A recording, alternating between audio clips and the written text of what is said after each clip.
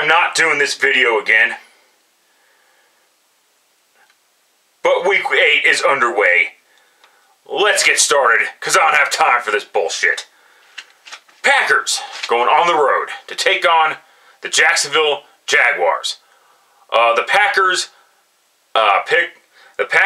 shut down C.J. Stroud. Yet the Packers it took a game-winning field goal by new kicker Brandon McManus. And now he gets to face his former team, the Jacksonville Jaguars. How special. But the bottom line is the Packers beat a red-hot Houston Texans team. So there's going to be a lot of concern about, will this be a trap game for the Packers? And will the Packers have a letdown, a major letdown against lowly Jacksonville? The Jacksonville Jaguars beat a team that they were supposed to beat, the New England Patriots. An awful, garbage football team. I guess that's more than what the Bengals could do. Just saying. With that being said, I gotta take the Packers to win this one. I honestly don't think that there's going to be any. I don't think there's going to be any letdown for this one. Next up, the Cardinals going on the road to take on the Miami Dolphins. Tua Tagovailoa is going to return.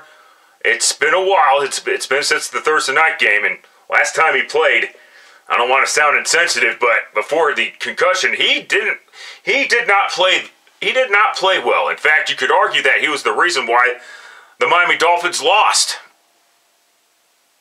to the Buffalo Bills.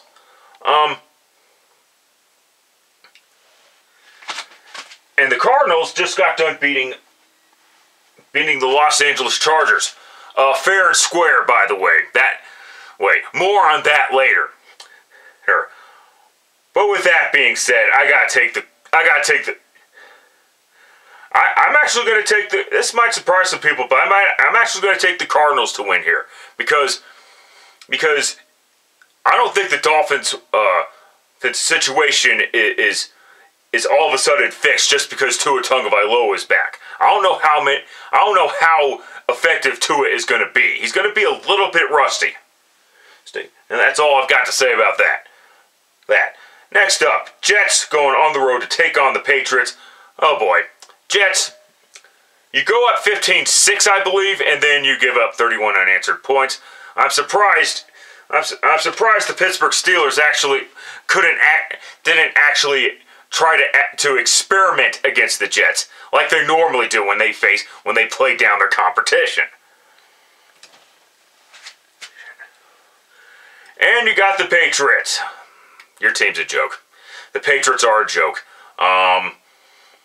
If the Jets don't beat the Patriots, then I'm gonna have to admit that the Jets firing Robert Saleh is a big fucking mistake, and I need to apologize so dearly because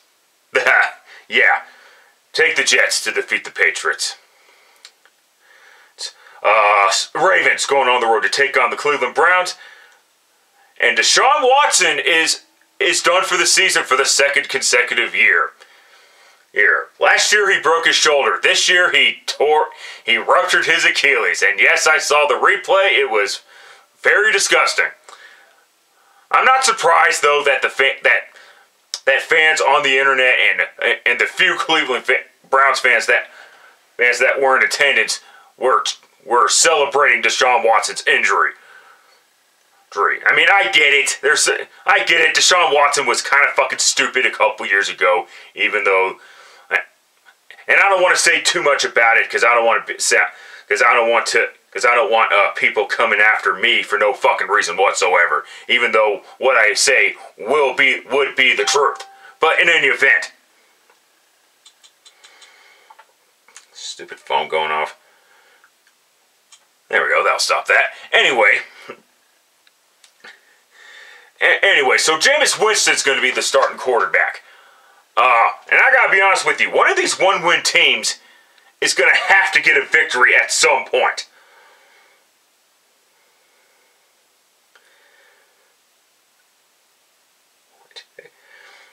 There's like what? There's like what? 1, and then 2, 3. Yeah, there's 4 teams that have only 1 victory so far. And this could be a trap game for the Baltimore Ravens. Fans, I mean, they blew out Tampa Bay, even though the last few minutes they made it harder than it needed to be, quite frankly. But that's the way the cookie crumbles, I suppose. But back to the Browns. Deshaun Watson should have been benched like weeks ago. I mean, he kept playing like shit, and I know he played okay against the Bengals, but there is such a thing as too little, too late. I mean, if you're gonna be controversial, here's the thing: if you're going to be controversial, so that's one thing. The problem is you still have to be good, and the problem is that Deshaun Watson hasn't. Bottom line, hasn't played well since he went to Cleveland. I mean, you could blame... I mean, listen, you can blame Deshaun all you want, but, he's still going to get paid. You can cheer Deshaun Watson all you want. He's still going to get paid. Hell, Jimmy Haslam does deserve some blame for making that deal in the first place. But if Baker Mayfield didn't cry like a fucking bitch, Jimmy Haslam would not have made an offer that Deshaun Watson ended up not being able to refuse to begin with. So you gotta keep that in mind too. I understand Baker barf bags are still crying about what could have been for if he stayed in Cleveland and all this retarded bullshit, but fuck you. And if you think I'm defending Deshaun Watson in any way, shape, or form, I don't know what to tell you. Yeah. But in any event, Jameis Winston's going to be the starting quarterback. The Browns need a win badly, and I do believe one of these 4 one-win teams is going to get a victory. It could be 2 one-win teams. But I do think the Browns are going to be one of those teams, quite frankly. Next up, Bengals traveling back home. Wasn't that big of a travel, but they're traveling back home to take on the Philadelphia Eagles. Now the Eagles, preferably Saquon Barkley, got revenge on the Giants. I wonder what the Giants did to piss him off, other than the fact that they chose Daniel Jones over fucking Saquon to begin with. I mean, Daniel Jones sucks. I mean, people really need to get over that fact. And the Bengals, they're starting to hit their stride. They need a home win in the worst way. So take the Bengals to defeat the Eagles. Eagles are. I know they pulled off that impressive victory, but they're still not all that. I'm sorry. Colts going on the road to take on the Houston Texans. Colts, why did you let Anthony Richardson start? He's not your. It's clear as day that Anthony Richardson is not the best quarterback on that fucking team right now. It's clearly Joe Flacco. This is what happens when you don't have preseason competition. And that's the problem with the Colts. They didn't hold a quarterback competition at all. They just let Anthony Richardson be the starting quarterback, even though he didn't really earn it. And that's the thing. That's the thing. You gotta make these rookie quarterbacks, these young quarterbacks, earn the starting job. And Anthony Richardson, so far, even though he's not a rookie quarterback, hasn't earned it. I mean, the Colts beat the Dolphins. That's great, because the Dolphins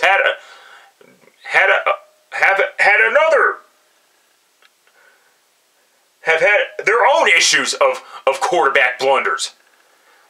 And now you're facing the Houston Texans, who are going to be motivated to get a victory and get back on the winning side of things. Normally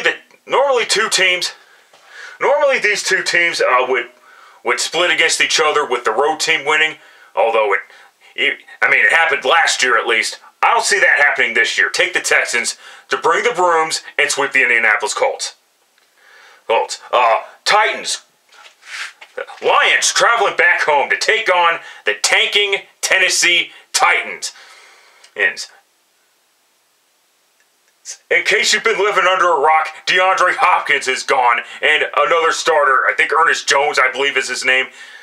I think he's gone too, even though Ernest Jones, it's just some corner.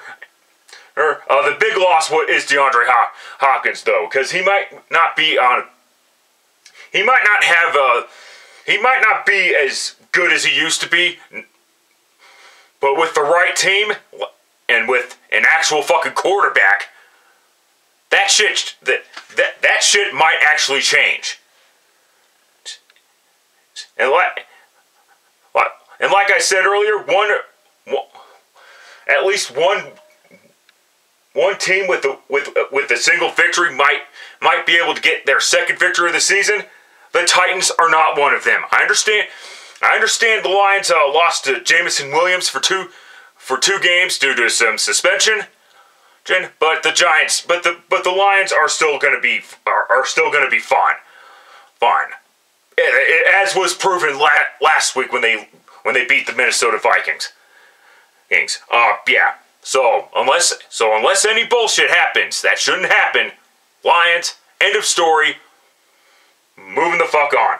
Falcons going on the road to take on the Tampa Bay Buccaneers. Oh boy. The Buccaneers had a rough week because Todd Bowles is a complete fucking moron. Did he take one? I hope the snow globe water really hit the spot for Todd Bowles, because he is going to be scrutinized for the decision to put Mike Evans out when he wasn't ready to fucking go to begin with, and leaving Chris Godwin in there, leaving your starters in there, period, despite the fact that the game was already out of reach. Great fucking job. And now Baker Barfbags are going to be wondering whether or not Baker Mayfield will once again remind everybody why critics have called him Baker Midfield. Hold on. It's a good thing the Buccaneers have a running game, but here's my question. Was Mike Evans and Chris Godwin the reason why the running game was good? I don't think so. But that's where the second question lies. But that's where the other question lies. Was it the running game that was it? That was the reason why the passing game was starting to show up. And the Falcons. Really, Atlanta? Now you want to lay eggs, especially in the second half. You got it up to 17-14, but unfortunately, that was the closest you would get. Because this is an important game, first place is on the line. I got to flip for this one. Atlanta Tails. Okay, fine. Take the Falcons to sweep the Buccaneers. And that's all I've got to say about that. If I'm wrong, so be it. The Buccaneers, they still have K-Dot at tight end. Let's see how the let's see how the running game goes. All right, Saints going on the road to take on the Los Angeles Chargers in the late afternoon window. Oh God, Saints, you suck. I'm sorry. Yeah, and I'm not surprised that the Saints didn't fire Dennis Allen. And quite frankly, I'm not sure they're going to fire Dennis Allen. If the person who does need to be fired, is Mickey fucking Loomis, but the Saints are just a mess, and because of that, again, unless bullshit retardation happens, Chargers, end of story. Alright, I understand the Chargers lost to the Cardinals, and they deserved to lose to the Cardinals. Like I said, you could blame you could blame the penalty all you want, but you didn't score touchdowns. And by the way, and I hate to break it to the few Chargers fans that were bitching and complaining about that penalty at the end. The call was correct. But in any event, Chargers, end of story. Moving the fuck on. Bills going on the road to take on the Seattle Seahawks. This is an underrated game. This might actually be a good game. The last time these two teams met was during COVID season, and it was Russell Wilson's second to final season with the Seattle Seahawks, and Russell Wilson was on his way to being an MVP candidate, and then the Buffalo Bills happened. But this has nothing to do with today, of course. Meanwhile, the Buffalo Bills they were down 10-0 against the Tennessee Titans, but they scored 34 unanswered points. And as an aside, can Titans fans finally shut the fuck up and stop overrating their team? Yes, Will Levis sucks dicks for breakfast, but guess what? It wasn't like Mason Rudolph was that much fucking better. Who cares? The Titans would have gotten up 10-0 against the Buffalo Bills with Will Levis at quarterback. Fight me all you want, but that's the fucking truth.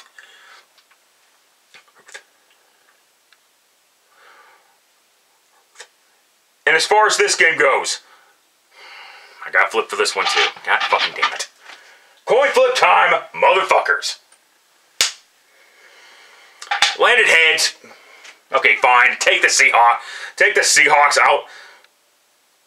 I don't like Buffalo's chances on the road. Though some might call the Seahawks' home field advantage a tad bit overrated, and they did lose because they did lose the final two. Because they did lose the last two games at home before beating up on the Falcons on the road. Anyway, all right. Second half of the national doubleheader on CBS. Bears going on the road to take on the Washington Commanders. Will Jaden Daniels play? And holy shit, did they beat the ever-loving shit out of the Carolina Panthers. There's more on them later.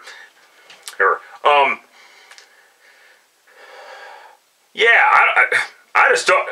Fuck, man, I gotta take the Commanders. I don't think it matters who the quarterback. You know what? Fuck it. Eberflus is 2-0 after a bye week. Make that 3-0, I guess. But this should be an exciting game regardless. Take the Bears, I guess. That's all I've got to say about that. All right. Chiefs going on the road to take on the Las Vegas Raiders. Oh boy. The Raiders are our fucking joke. Antonio Pierce, very disappointed in this dude. Dude, he's just not he's not a head coach. It's coach. He might be it might be just a one and done full season for Antonio Pierce. So disappointing though because the team because after they fired McDaniels, they actually played a lot better. In fact, they beat the Chiefs on Christmas Day last year. I don't think the Raiders are going to beat the Chiefs. At least not in Las Vegas. At least not in Las Vegas.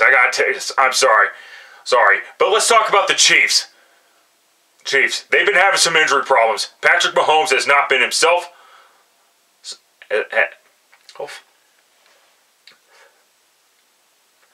His receivers keep getting injured so they needed to make this move to get DeAndre Hopkins. Frankly, the DeAndre Hopkins acquisition should have happened like a year ago or two, or maybe even a year ago at least. And DeAndre's a little bit past his prime. I kind of feel nothing about this, but the reason why I'm taking the Chiefs is because of their improving defense, and that's all I've got to say about that. All right, Panthers going on the road to take on the Denver Broncos. Holy fucking shit! I am so glad I didn't take the Panthers to beat the Commanders, because I would have been made to look like a complete fucking idiot. Not that the other picks didn't make me look like an idiot, but you got my fucking point. And the Broncos made me look, because the Broncos did make me look like an idiot. Thank you, Denver.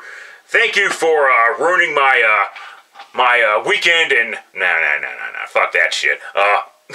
In all seriousness, though, Bo Nix still has issues, and so there's your problem there.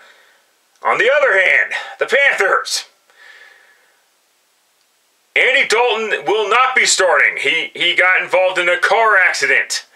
So it was inevitable that Bryce Young will return as the starting quarterback for the Panthers.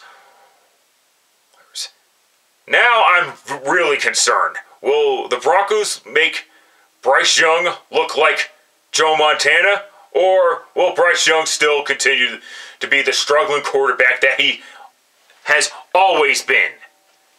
Fuck. This will be the first time I do this all season. I'll take the Denver Broncos, but fuck me. The Panthers could be that other one-win team that gets its second victory of the season. Jesus fucking Christ, man. Ugh. Sunday Night Football, Cowboys going on the road to take on the San Francisco 49ers. The Cowboys lose inexcusably to the Detroit Lions. It's one thing to lose, okay, fine, but wow. You didn't even show the fuck up. You lose yet another ridiculous home game in blowout fucking fashion. You have lost your last 4 games dating back to last season's divisional round against the Green Bay Packers, which was also a blowout, by the way. Proving that Dan Quinn wasn't the reason why they lost. It's because the team is fucking garbage, and teams are just starting to figure out how garbage the Cowboys really are. And when you put that shit together, and then you got the 49ers, who have also been struggling as of late. It has not been a good week for wide receivers. Godwin goes down, and Brandon Ayuk goes down, and I think even another wide receiver went down in week 7. I don't think any of these teams. I don't think the Cowboys nor the 49ers are playoff teams this year at this rate. I think both teams may end up finishing 8-9, 9-8, somewhere around that range. However, I understand that the Niners are missing a few players, but last I checked, so are the Cowboys. They might get a few players back, but, who cares? Until the Cowboys prove they can beat the 49ers, there's no reason for me to pick the 49ers, to pick against the 49ers, excuse the fuck out of me. So I'll take the 49ers, in case you haven't figured it out yet. Anyway, and then you got the Monday night game. Steelers staying home to take on the New York Giants. So 2 home games against the Giants in back-to-back weeks. The Steelers couldn't really afford to experiment against the Jets because this was Russell Wilson's first game as a Pittsburgh Steelers starting quarterback. I think this time around the Steelers might actually be able to experiment a little bit, which will make the game closer than it should. But ultimately, the Steelers will defeat the New York Giants because the Giants are fucking horrible. And I mean, you don't have a fucking running game. Your defense is overrated. It is. I'm sorry. Go fuck yourself if you disagree. Your quarterback obviously sucks. Your only good receiver is Malik Nabers. And that's pretty much all I've got to say about the... That's pretty much all I've got to say about the New York Giants. So that's why I'm taking the Steelers to win. So thank you very much for enduring this video. I know it's way too long as it is. Any pick changes I make will be in the description down below. Oh, let's see what happens when the chaos continues. Till next time, later, fuckers.